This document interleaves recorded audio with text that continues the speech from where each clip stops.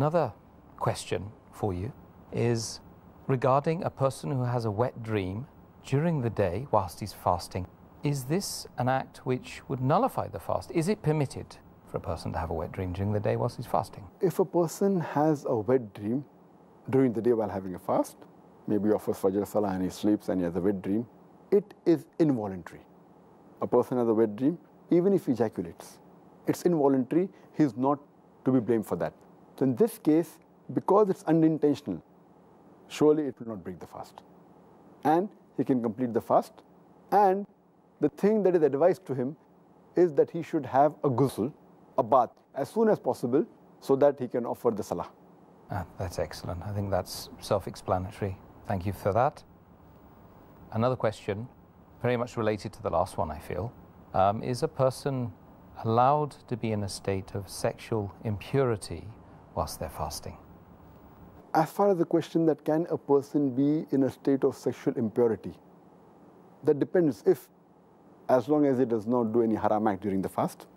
For example, it's mentioned in the hadith of Muhammad in Sahih Muslim, volume number 2, hadith number 2453.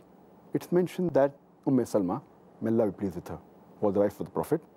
She says that the Prophet got up from his sleep in a state of sexual defilement, state of sexual impurity, while he was fasting, and he had a bath and he continued his fast.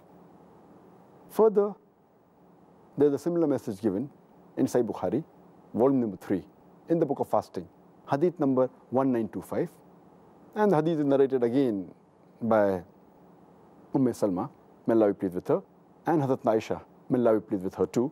Both are the wives of the Prophet. And they said that the Prophet used to get up in the morning in a state of sexual defilement because he had intercourse with the wife, not because of a sexual dream. And he used to have a bath. And he never used to compensate the fast later on.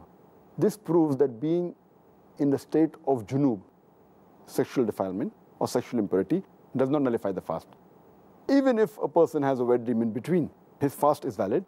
The only point to be noted is that the person should have a bath as soon as possible. If he gets up in the morning after dawn breaks, and if he is in a state of sexual impurity, he should have a bath immediately so that he can offer the Salah of Fajr. Or if he sleeps after Fajr Salah and has a wet dream and then becomes sexually impure, so he should have a bath at least before the Zuhr Salah so that he can offer the Zuhr Salah after having a ghusl.